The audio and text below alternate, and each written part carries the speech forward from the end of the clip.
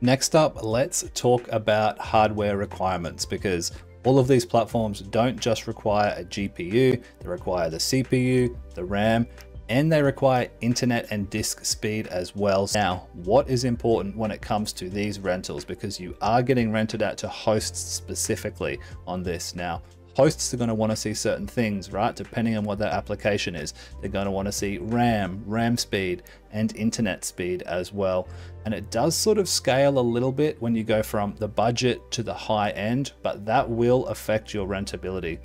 You know, so we see with some of these 4060 Ti's, they've got older CPUs, they've got 26 gigabytes of RAM, and they've only been rented 7 times in nearly 30 days. So that's really not going to cut it at all, right? That's just not going to work.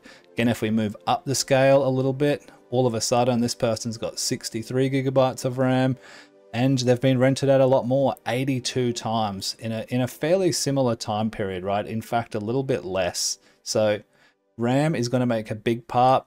Disk size, you're always going to want to go 1 terabyte. You're going to find that on pretty much anything.